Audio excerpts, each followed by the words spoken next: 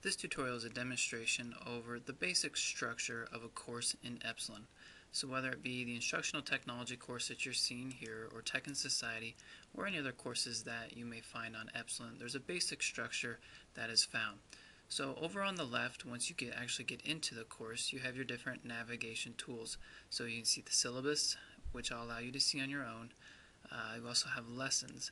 Lessons, as I go into lessons, is the main content area for the course. So here we have our different lessons, so for example week 2, and inside here are different sections for each one.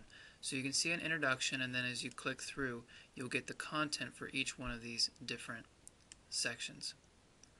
Over on the left you also have a calendar that will show assignment dates throughout the class. Resources, any resources that I have for you I can give you in there. Dropboxes is a place where you can turn assignments into me. Now, not necessarily all assignments will be turned in this way, but there will be certain times that I have you submit assignments to the Dropbox, and typically I'll create a folder that has the specific assignment name where you're to submit your assignment. Below we have announcements and course mail, which I'll allow you to look through on your own. There's also members, where here you can go in and see a list of all the members in the class.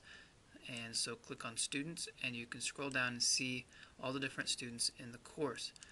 What you can also do is, if you click on a particular student's name,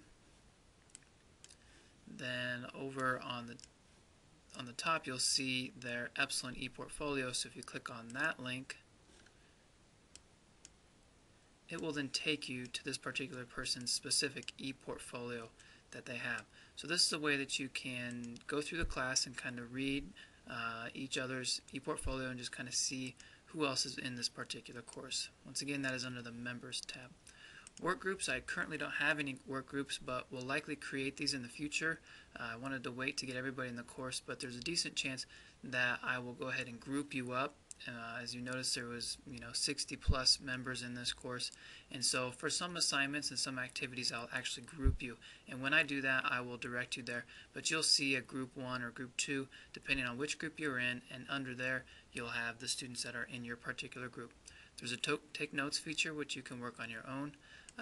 Typical that we see in a lot of course management system is a course forum discussion board, and we will use that from time to time in this class. A chat session or feature, a wiki, which we will talk about later on, and then the grade book. Obviously in here I will go ahead and post your grades as we get through working through the semester, and so your grades will be noted in there. At this time the grade book does not support adding up the points automatically, and so that's something that you'll have to do on your own. Hopefully that'll be changed here in the near future. And then lastly you have the options here, where you can set different options for the particular course, including your picture that you have there. Once again, when you're inside your course, that it's inside a shell on its own, and so if you want to get out of the course you need to go over and go to exit course, and this will take you back to your ePortfolio. And so if you're wanting to work on your ePortfolio you have to exit the course first, or if you want to get back into the course here you go back into the course this. So there's different rooms within Epsilen, and so if you want to do something different you may have to exit the room or exit the course.